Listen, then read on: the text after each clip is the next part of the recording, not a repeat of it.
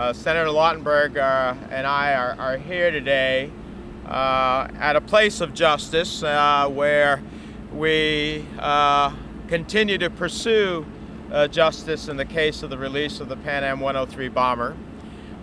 We were going to be joined by a member of the families, but unfortunately she called today and due to an illness won't be with us, but we've heard from several of the families who have urged us to continue to pursue the truth in this matter, and we are doing so on their behalf and also with our colleagues Senator Schumer and Senator Gillibrand, who couldn't be with us today. Abdelbasset al-Megrahi began August 20th of 2009 looking at the inside of a jail cell. He began that day locked up, serving justice for his cold-blooded murder of 270 innocent people in the bombing of Pan Am Flight 103. 189 of those individuals were Americans, 38 of them were from New Jersey. But he ended that day stepping off an airplane and into the arms of a cheering throng in Libya, the recipient of a hero's welcome. A mass murderer tasting freedom, experiencing joy. It was a scene that made the stomach turn, that made old wounds fresh again in the hearts of those whose family members died at the hands of this man. And although this scene, this entire turn of events, was met with anger and frustration throughout our country and in many other corners of the world, Scottish officials invoked their legal right to take this action, allegedly because Mr. al-Megrahi had but 3 months to live. Well, here we are 1 year later. Al-Megrahi, a convicted mass murderer, is still very much alive and very much free, living in the lap of luxury by all accounts. Doctors who examined him while in prison now say he could live for another decade or more. And every new piece of evidence builds onto the cloud of suspicion hanging ominously over the circumstances surrounding al-Megrahi's release. The hurt and sadness and anger that resurfaced last year for the victims' families is not subsiding. It grows as more questions arise about this terrorist release, as day upon day passes with him alive and free. At the same time, the motivation for future terrorists is growing as well. From the moment al-Megrahi's arrival in Libya was celebrated, every day that passes with him living the high life and every new doubt that arises about his release gives hope to other terrorists. It signals to them that they too can have hands stained with American blood and get away with it. And so on this unfortunate anniversary, on this unwelcome milestone, we want it to be known that our desire for answers is as strong as ever, our resolve is deep, and our determination will not fade. The investigation that I have launched and that Senators Lockerbie, Gillibrand, and Schumer have joined and supported presses on in search of the truth. My office has undertaken a thorough review of all documents and statements previously made public and more recently released in response to our initial requests. In doing so, we have developed a full understanding of areas where additional information is needed. Yesterday, we sent letters to Scottish First Minister Alex Salmond and British Prime Minister David Cameron, laying out those areas where questions linger and asking for additional answers and documentation. And I believe those letters are going to be handed out here. On the medical front, there are a number of unanswered questions we're asking. Among the most critical is, why did the doctor whose prognosis was used by Scotland to free al-Megrahi meet with Libyan officials? And what was discussed at those meetings? Also, what did Scottish officials mean when they promised the Libyans that al-Megrahi's primary doctor would, quote, improve his relationship with al-Megrahi? Was the doctor forced to give statements of medical fact that he truly didn't believe in?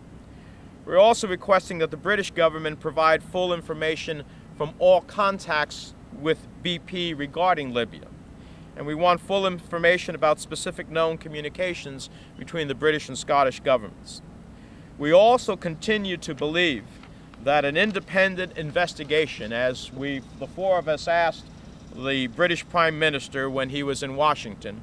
In the United Kingdom, an independent investigation in the United Kingdom would provide incredibly valuable new information.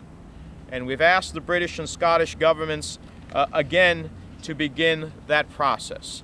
It is a process that in its first instance doesn't have an American genesis. I want to read from a statement that Prime Minister Cameron made before he was the Prime Minister. He said a year ago, "I don't think we can now trust the government to get to the bottom of this, so I think the time has come for an independent inquiry led by a former permanent secretary or former judge to find out what more papers need to be released so we can see what the British government was doing in our name."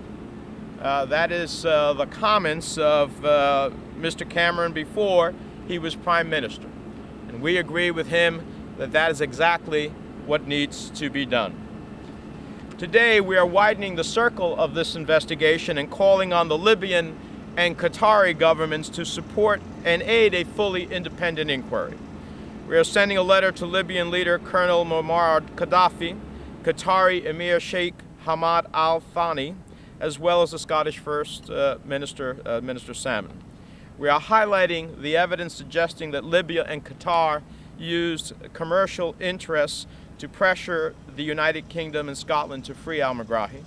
That includes statements from British government officials, British business organizations, and Colonel Gaddafi's son, stressing the fact that al-Megrahi's release was vital to a commercial relationship between the nations. It also includes of commercial ties between Scotland and Qatar and a meeting between Mr. Salmon and Qatar officials at which Mr. al-Megrahi was discussed. Based on these pieces of evidence, which add to the cloud of suspicion, we believe that Libya and Qatar should be completely forthcoming in answering questions and releasing documents, and should support an independent investigation into the matter. In addition to these requests, my office has put out a call for whistleblowers who might have information that can shed new light on this issue to come forth and talk with us. These conversations can be kept confidential. On the front page of my website, menendez.senate.gov, there is a link to email us with Pan Am Flight 103 information, and we will handle it accordingly. In the coming days, my office will be requesting in-person interviews with individuals that we believe could have illuminating information on this matter. If these interviews must be done overseas, then we will conduct them there.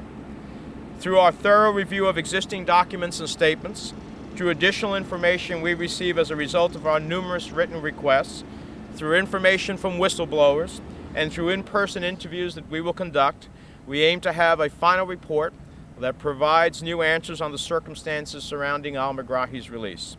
And we intend for that report to be a key topic of discussion at a rescheduled Senate Foreign Relations Committee hearing that I will chair in September. Through all of these efforts, we intend to get a full picture of what happened, to inform the public, to inform the families, and to inform our nation's policies moving forward. As we have said from the beginning, full information is crucial. As long as there is a cloud of suspicion surrounding the release of this convicted terrorist, there will be families suffering all over again, and there will be other terrorists believing that the price to pay for spilling American blood is small. We're intent on gaining that full understanding of what happened, and we will continue to aggressively and persistently pursue key information. Let me bring to the podium someone who has been involved with the Pan Am 103 family since this horrific tragedy took place. He was part of a commission that helped investigate.